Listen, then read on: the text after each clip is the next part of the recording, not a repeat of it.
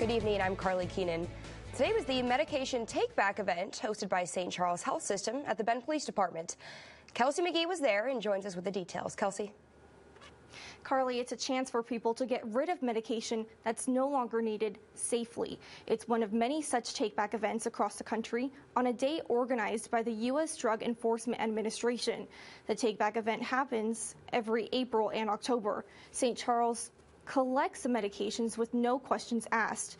This year, the event collected a total of 7 full boxes of medication from 102 cars. Safe medication disposal is very important for a multitude of reasons. It not only protects our environment, but it protects people that might be looking through medicine cabinets, trying to get their hands on things. It just keeps everyone safe. It keeps medications out of the hands of teenagers and prevents abuse. The medications received at the drop-off events go to a facility that can safely dispose of it by incineration with several layers of HEPA filters. The filters help to keep the medicine ingredients out of the air and the water table.